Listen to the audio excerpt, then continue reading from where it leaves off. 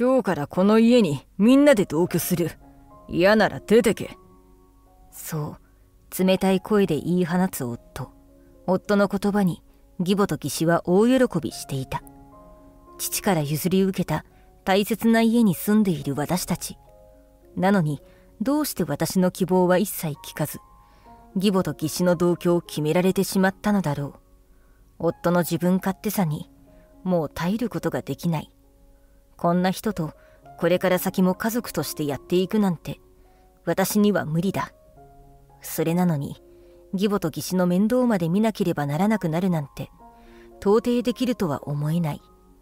もう終わりにしよう。夫と一緒に生きていくのも義母と義姉の言いなりになるのも、私にだって私の意志があるんだから。夫たちを切り捨て自分の人生を歩んでいくため、私は行動に移すことにした。私の名前は優子。40代の専業主婦だ。夫と2人で生活している。社内恋愛の末結婚に至った私たち。夫たっての希望で結婚後は仕事を辞め専業主婦になった。最初こそ新婚気分を担当味わって幸せな結婚生活を送っていた。すべての歯車が狂い出したのはとある年の年末年始だった。夫には姉がいて、義姉は義実家で生活していると聞いていた。その当時の私はてっきり義姉は仕事をしているものだと思っていたのだ。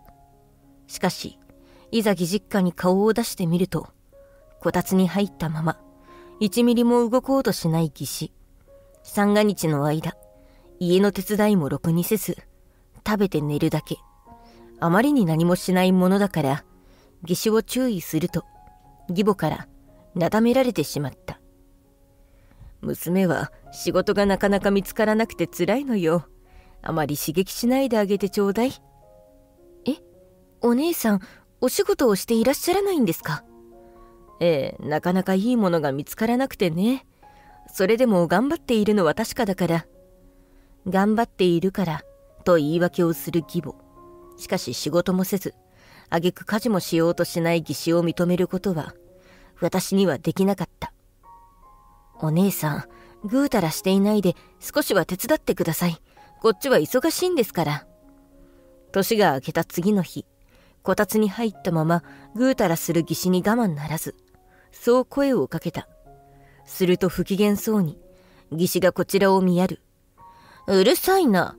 正月くらいのんびりしたっていいでしょ。正月くらいって失礼ですけど、お姉さんはお仕事をしていないんですよね。だったら少しくらい手伝ってくれてもいいと思いますけど。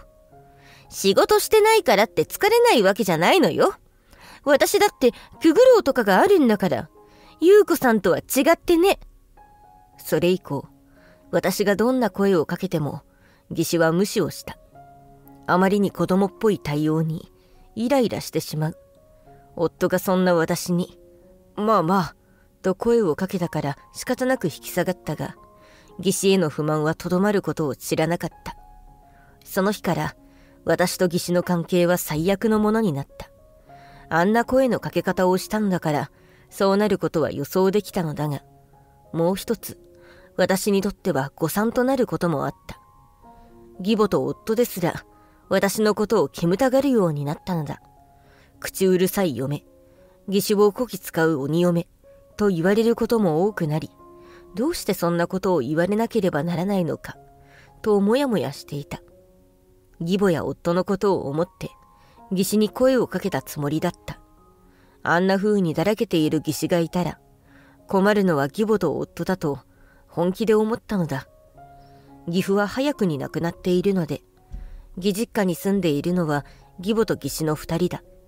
普段は私たち夫婦は義実家に顔を出さないので、義父と暮らす羽目になっている義母は余計に苦労することだろう。面倒なことをしないでくれ。母さんも困ってるんだぞ。義父と揉めるたび夫からはそう注意された。それに納得がいかず歯向かいば、夫は私に対してキレた。姉さんだって頑張ってるんだ。それなのにあんなに叱られたらもっと何もできなくなるだろう。嫁なんだから俺の言うことを聞け。そう強く叱られれば、これ以上どうこう言うのも辛くなってしまい、普段以上に私は義実家に顔を出さないようになった。そんな私を義母はよく思わず、息子を奪ったくせにろくに顔を出してくれないひどい嫁だとご近所に吹聴していた。最悪な義家族関係。結婚したての頃はこんなことになるなんて思わなかった。もっとうまく義家族との関係を築いていって、義理とはいえ仲良しな家族になれるはずだと信じていたのに、すべての歯車が狂った原因は間違いなく義士だ。だから私は義士のことが本当に嫌いだった。しかし義士との関係はこれからさらに悪化していく。夫の仕事が休みで家でのんびりしていたある日、義士から唐突に電話がかかってきた。ちょっと遠出したいのよね。車出してくれない？その時にはもう日が暮れかかっていて、義士たちが行きたいところまで行くとすると、帰ってくるのはかなり遅くなってしまう。もう遅いから日を改めてはどうかと聞いたのだが、今日じゃないと嫌なのとダダをこね始める始末。それでも暗い中で運転するのはかなり疲れてしまうし、私は普段はあまり運転しない方なので、断り続けていると、義士はもういいと言って義母に変わった。優子さん、ちょっとわがままが過ぎるんじゃないかしら。ろくに顔を出さないんだから、こういう時くらい付き合いをよくしたらどう？こういう時くらいって今何時だと思ってるんです？夜遅くまで連れ回されるのは困るんですけど。いいじゃないの。あなただって専業主婦でしょ。時間の余裕くらい腐るほどあるじゃない。私はお姉さんと違って家事をしたりパートをしたりしているので。こちらの言い分をちっとも聞こうとしない義母と義士に腹が立って、ついトゲのある口調でそう返すと、電話の向こうの義母が、いい加減にしなさいと激怒しだした。まったく、義実家に顔を出さないくせに、こっちが気を利かせて誘ってやれば、そんなひどいことを言うなんて。あなたみたいな嫁と結婚してしまうなんて、息子がかわいそうだわ。今すぐ離婚しなさい。電話の向こうで怒鳴り散らす義母。そのさらに向こうでは、義士の、もっと言ってやれ、という声が聞こえてくる。どれだけ言っても話を聞いてくれなさそうな義母と義士に、どうしたものかと頭を悩ませていると、ただならぬ雰囲気を感じたのか、夫が、どうしたんだと声をかけてきた。夫だったら、血縁者でもあるし、なんとか丸く収めてくれるかもしれない。そう期待した私は、夫にこれまでの事情をすべて打ち明けた。しかし、夫から返ってきた反応は、私の予想とは大きく違ったものだった。母さんたちがそこまでお願いしているのに、答えてやらないお前が悪い。今すぐ車を出してやれ。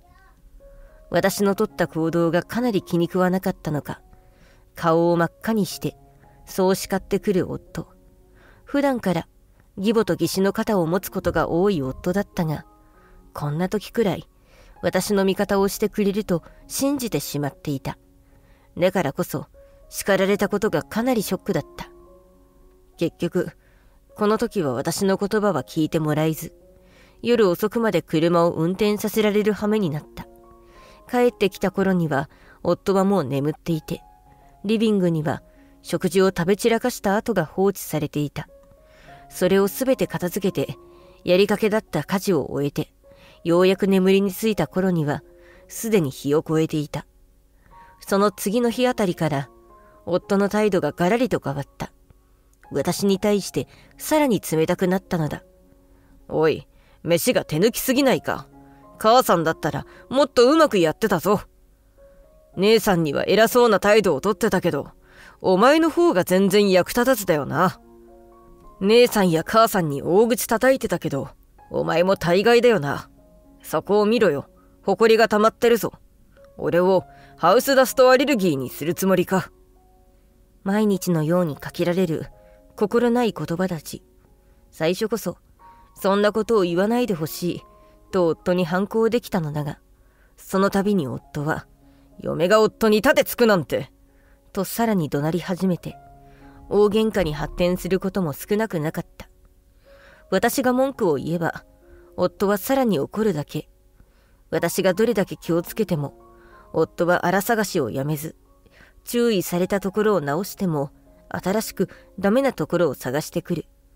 どれだけ頑張っても埒が明かないので、夫の言葉を無視することにすると、夫はさらに私を叱るようになった。嫁としての態度がなってない。嫁は夫を立てて、夫の言うことを聞くものだ。それなのにお前と来たら。それっていつの時代の考え？古すぎない？私は私で家事を頑張ってるのよ。それなのに私ばっかりひどいことを言われなきゃいけないなんて納得がいくはずがないじゃない。そういうところが生意気だと言っているんだ。嫁が夫に立てつくなんてありえないことなんだぞ。だから考えを改めてよ。そういう考え方とても古いと思うわよ。口を開くたびに喧嘩になってしまう私たち。しかも夫は私の言い分をろくに聞いてくれないので、話はいつだって平行線だった。夫との関係は日を重ねるごとに悪化していった。もう新婚の頃のような仲良し夫婦には戻れないだろう。それほどに私たち夫婦の間に生まれた溝は深かった。どうしてこんなことになってしまったのだろう。私の何が夫をそこまで怒らせてしまったのだろう。考えても考えても納得のいく答えは出ない。どうしたら夫と元の関係を築けるのかも私にはわからなかった。夫婦関係は最悪になる一方だったある日、夫から新婚旅行に行かないかと誘われた。思い返せば私たちが結婚したての頃は岐阜がなくなったりしていたので忙しく、新婚旅行には行けなかったのだ。当時はハワイに行きたいという話をしていて、ある程度計画も立てていた分、あまりの忙しさに諦めるしかなくなってしまった時には落ち込んだのを覚えている。夫との関係は当時に比べると悪化してしまっていたが、それでも新婚旅行に誘ってくれること自体が嬉しかった。それに旅行に行けば、夫も少しは私への態度を改めてくれるかもしれない。いい刺激になる可能性も十分あると思えた。私が行きたいと告げると、それからの準備は夫がしてくれた。飛行機から見た景色も滞在先のホテルも最高のものだった。夫も楽しそうにしていて、数年越しの新婚旅行は大成功だと感じていた。旅の思い出を語りながら家に帰る。すると玄関に私たちのものではない靴が並んでいた。一体誰が？もしかして泥棒か？そう思っていた私とは違って、夫は来たかと何か知っている様子だった。そんな夫についていく形でリビングに行くと、そこにはずうずうしく義母と義姉がくつろいでいた。どうしてお母さんとお姉さんが？人の家に勝手に入るなんていくら義家族でも良くないと思いますけど。優子さんたらそんなにカリカリしないでちょうだい。私たちあなたと仲良くしたいと思ってここまで来たのよ。義母の仲良くの言葉に首をかしげる。これまで邪険に扱ってきたのは向こうだ。それなのにどうして今さら仲良くする必要があるのだろうか。あら、優子さんは何も知らないのね。私の態度から何かを感じ取った義母はこれまでの出来事を語り出した。実は私たちは2週間前にこの家に引っ越してきた。それまではマンションの一室に住んでいたが、夫の給料が安定したので、せっかくなら新築のマイホームを建てようという話になったのだ。その話を聞きつけた義母と義姉。もともと義実家がかなり古くなっていたこともあって、新築に住める方が断然いいと思った二人は、夫に声をかけることにしたらしい。夫は大切な家族に頼ってもらえたことが嬉しかったが、私に反抗されてしまうとめんどくさいと言っていたそうだ。三人はどうにかして私に反抗されずに、この新築の家で住む方法を考え出したそう。数年越しの新婚旅行は、私に隙を作るための作戦の一部に過ぎなかった。今日からこの家にみんなで同居する。嫌なら出てけ。そう冷たく言い放つ夫。義母と義姉もそんな夫に同意するようにうなずいている。ここに私の居場所はなかった。わかったわ。じゃあ出て行きます。もうここまで来ると吹っ切れてしまっていた。こんなことをする夫や義母、義姉とこれ以上義家族として付き合っていくのはどう頑張っても無理だ。私の心はもう限界を迎えていた。私の出した答えが意外だったのか、夫たちは呆然と立ち尽くしている。そんな3人を放置して自室に戻り荷物をまとめる。今の段階で持っていけるものをまとめ終えると自室から出て、大きい荷物は後日取りに来るからそれまでは置いておいてねと言うと、夫はああとうなずいていた。それから私はウィークリーマンションに移り、そこで生活しながら離婚に向けての準備を進めた。知り合いにこういった事案に強い弁護士がいたので相談させてもらうと慰謝料を取れる案件だという。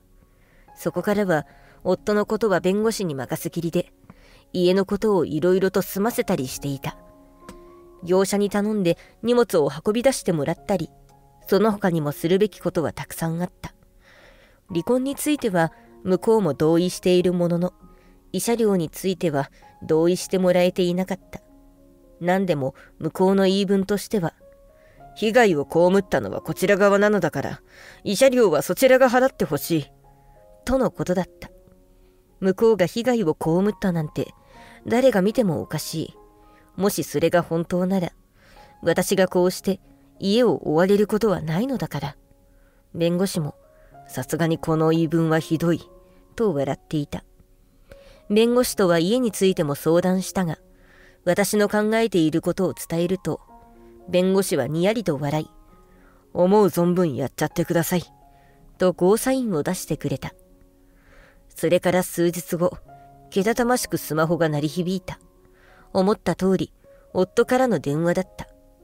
急に家を追い出された。お前何をしたんだ。焦った様子の夫の声色に、くすっと笑ってしまう。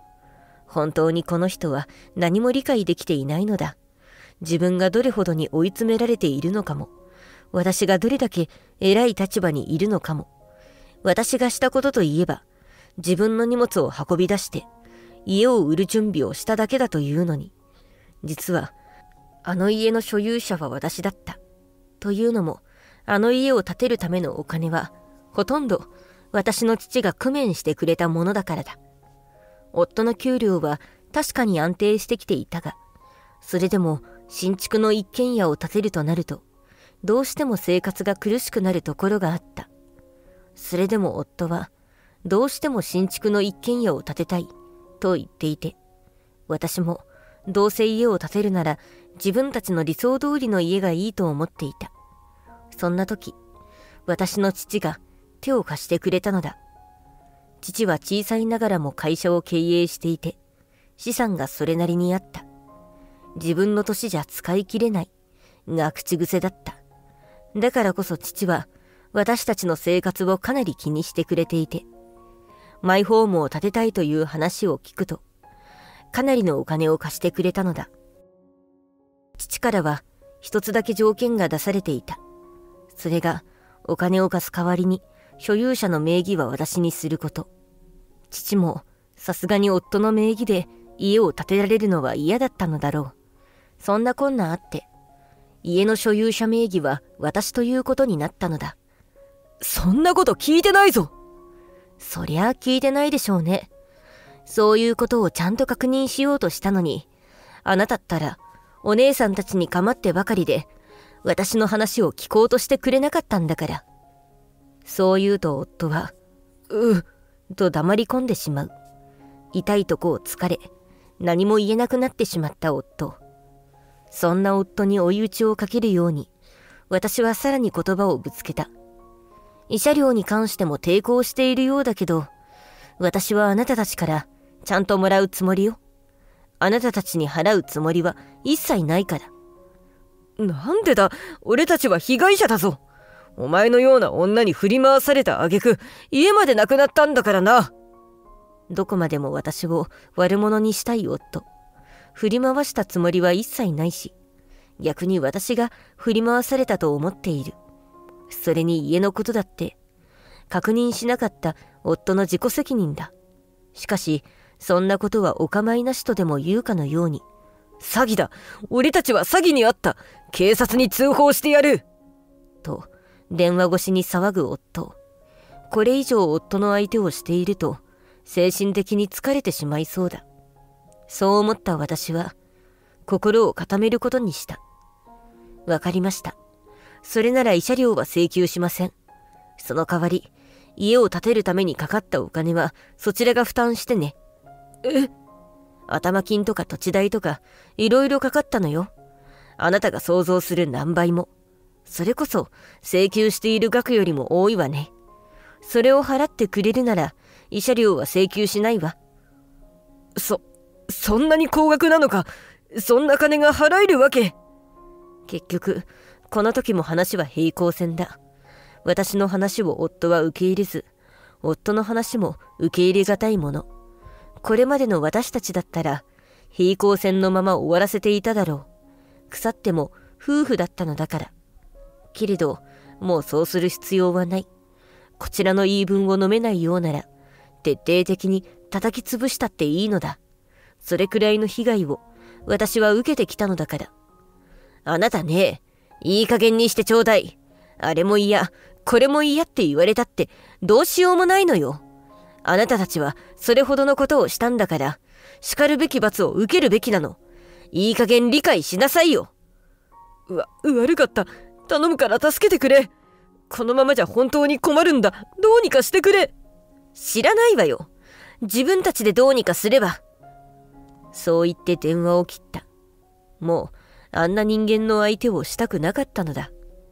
けれどそれからも何度も夫や義母、義士から電話がかかってきた。果てにはメッセージで連絡を取りたいとまで言われた。